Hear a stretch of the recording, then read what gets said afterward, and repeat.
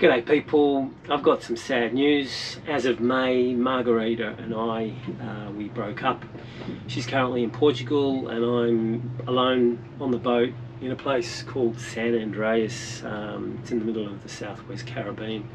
I'm going to be leaving here in a few days. I had to leave Panama because of the visa situation, so I had to come here. Now I'm going to go back. What are the reasons for the breakup? Well, look, you probably have seen quite a number of reasons yourself as you watch the videos. Fundamentally, Marguerite is a very private person, and running the vlog was a stress in itself. Living on a boat is a stress, even in the best of times. It's a difficult time. Also, she's very, very social, and we never could quite find cruises that we gelled with. There are very few cruises that we actually ran into that sort of shared the same values. I mean, I'm not going to go into the relative merits. If you're on a boat, you do as you please. But we never really could find people that we could be chummy with and, you know, sail along with. And people of Margarita's age, you know, to virtually unheard of. So, well, we didn't meet those people. There's a few around, yes, but we didn't meet these people. So, and the constant seasickness and being away from a family. The Portuguese are very, very family orientated. So, all of these things, and there's lots more, all put together, just makes it a difficult time.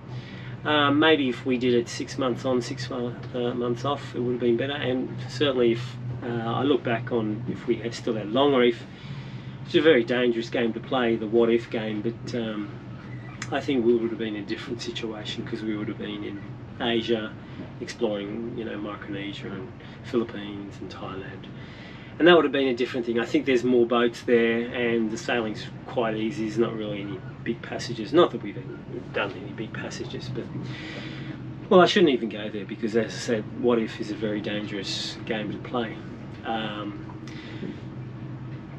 About the breakup, I've never felt like that, and I'm still coming to terms with it. I mean, we were so distraught that we kept on questioning whether we should be even doing this, but I mean, it's the right thing to do because we're two people on diverging paths, and she's so capable. I mean, I've never met anyone like Margarita. Super capable, super tough, super strong, and whenever she puts a mind to anything, boy, can she do it. I couldn't really impart that because of the clash with her being so private and me filming. It was a constant stress. So my regret for you guys is you never actually got to see the true essence of Margarita properly, and the videos give a distorted view of her.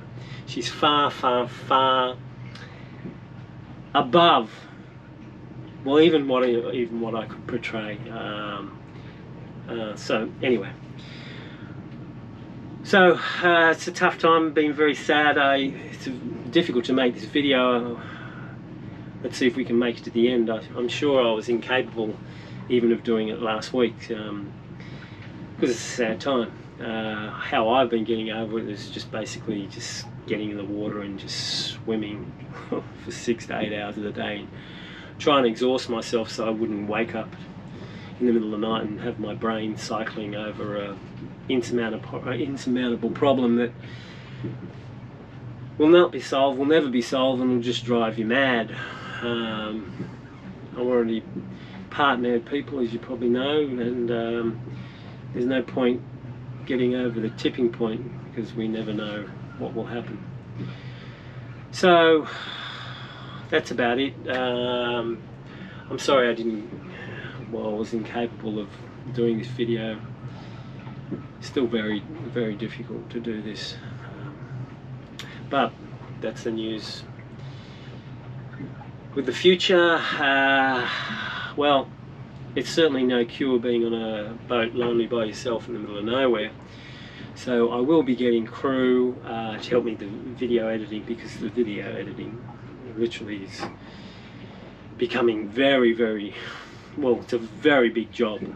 When you have more action orientated vlog, it's probably 3 or 4 times what an ordinary conversational vlog, and the sailing vlogs are a bit like that. So when you don't have that, the editing is a huge amount of time sorting and putting it in. But anyway, so I'll be getting some help. Hopefully we get some nice smiling faces and good conversation and interesting people. So while I have this boat, I'll be continuing with the vlog, and hopefully be fortunate enough to get some crew to help me out.